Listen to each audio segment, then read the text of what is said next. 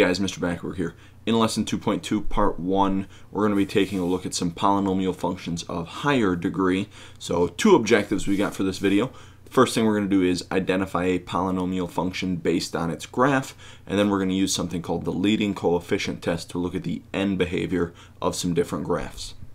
As far as taking a look at graphs and deciding if they represent a polynomial function or not, there's really 2 things that we look for. The first thing is we need to make sure that our graph is continuous, meaning that it's not going to have any breaks in it. So if we compare these 2 graphs, this one would be an example of a cubic function. So this one has a nice continuous line, there's no breaks in it, or if we were sketching it out, we wouldn't have to pick up our pencil at all to draw it. As far as this one over here goes, though, looks like there's a linear piece and even a quadratic piece. So if we were graphing this one out, we'd draw out this first line, then we'd have to pick up our pencil and move it to draw out the other piece, meaning that there is a break in the graph, so this one would not be continuous. The other thing we look for, if our graph has any turns or curves in it, they need to be smooth and rounded. So like this one over here on the left, an example of a cubic function, it's got these smooth rounded curves. Or if we think about like a quadratic parabola, it's got a curve at the bottom, compared to this absolute value graph where it comes to a point. That's not a smooth rounded curve, so that would not be a polynomial function. So if we take a look at these 2 graphs, we're going to decide yes or no, do these things represent a polynomial function. So taking a look at this first one on the left, it looks like our greatest integer function or one of those step functions, and I can see this graph is made up a whole bunch of different pieces. So if we were sketching this one out by hand, we would have to pick up our pencil to draw each individual piece, meaning that the graph is not continuous, so no, this one is not a polynomial function. If we look at letter B, okay, this graph, I could draw it out without having to pick up my pencil at all. There are a couple of curves in it, so we need to make sure that those are smooth, rounded curves. And I think this one fits. So yes, this one is a polynomial function. So what I want to look at now is something called a power function, where we've got x raised to some power of n. And what we're going to do is we're going to start getting a general idea of what these power function graphs should look like. So I want to have you guys grab your calculators, and we're going to do a little graphing as far as a few different power functions. So I'm focusing on this x squared function, x to the 4th, and x to the 6th. We're going to graph those things out, and hopefully we're going to notice something about the shape that they have. So here's my calculator. I already went into the y equals screen and typed in these 3 different functions, x squared, x to the 4th, and x to the 6th. If we graph them out, we should notice that they all have kind of the same general shape. That first one we obviously know is a parabola. The other 2 look sort of like parabolas.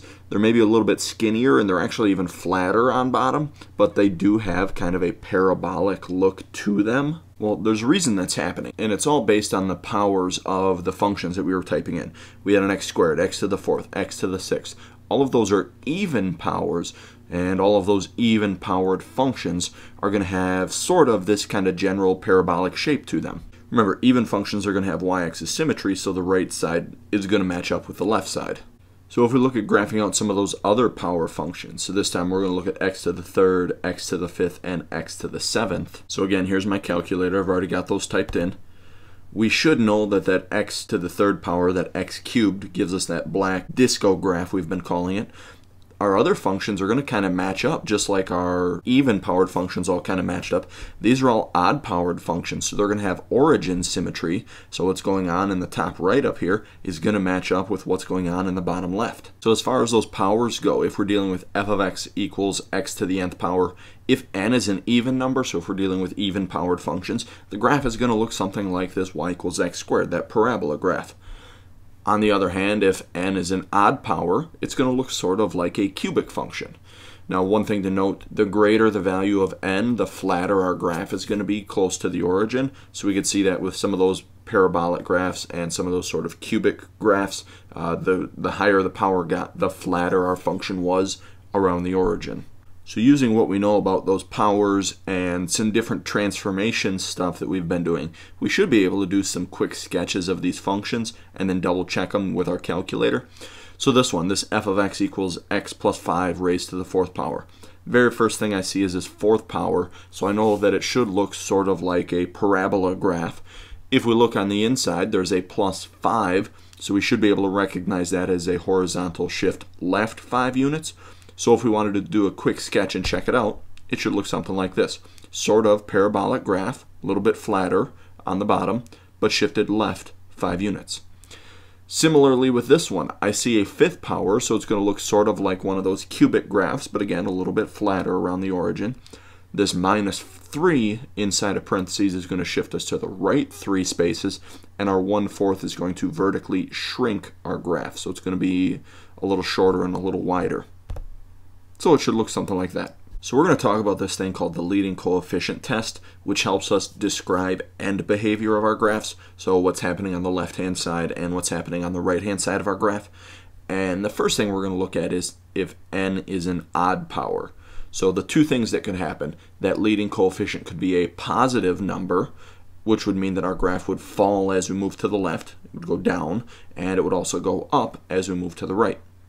On the opposite end of things, if that leading coefficient is a negative number, well, that's like having an x-axis reflection, so now our graph is going to rise as we go to the left, and it's going to fall as we go to the right.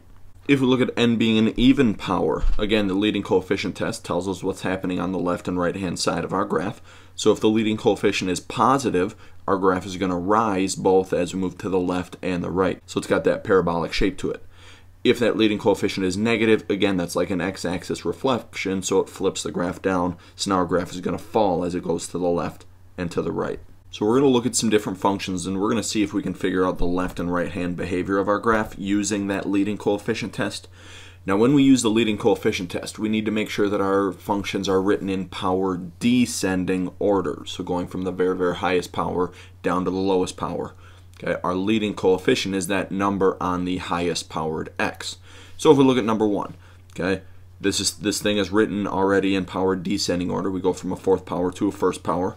Since this is a 4th power, we know that it should have kind of a parabolic look to it, so the left behavior should be the same as the right behavior.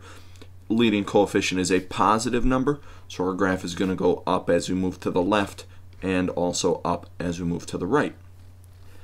Taking a look at the next one down, I see an odd power, so this is going to have sort of a disco graph look to it.